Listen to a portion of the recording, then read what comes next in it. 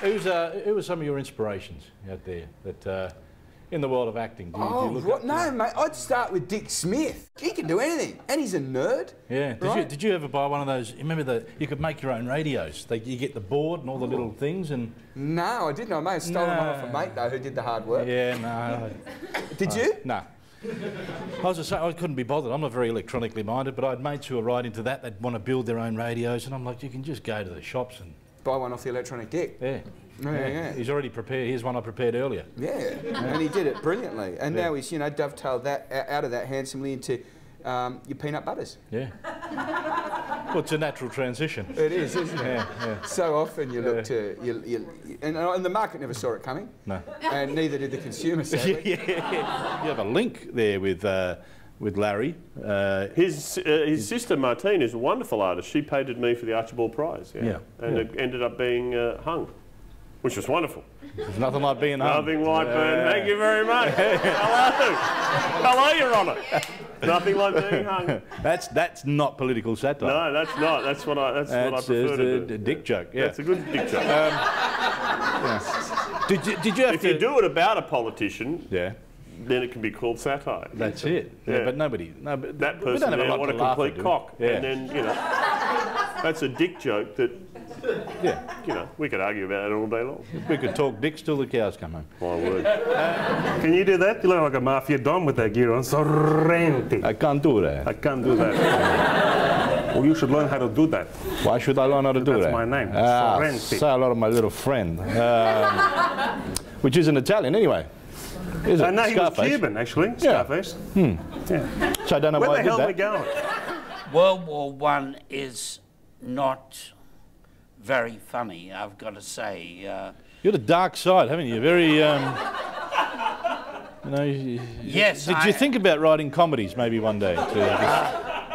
Inside me is a tall, lean, sepulchral fellow who looks rather like an aged Tony Abbott, if you can imagine such a what do we put in these drinks, figure. man? What do we...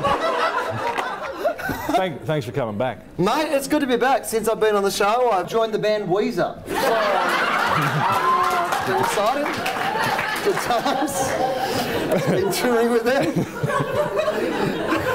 Actually, everyone's looking at me going, things have gone well for Anderson since last time he was on this show. He can now afford a cardigan. Hell of a crowd. It is a hell of a crowd. They just... Good idea. That's the trick. Butter them up. Darren, everybody. You should be our floor manager for every... Sorry, Paul, but I think you're sacked. And from now on, you just got to sit out there and say anything. Chicken nuggets. Thank you very much for watching the series. Hope you enjoyed it. If you haven't, then sorry for wasting your time. If you want to find out any information of the guests that I have had on the show, please just go to darrensanders.com and we'll see you again real soon. Thank you. Good night.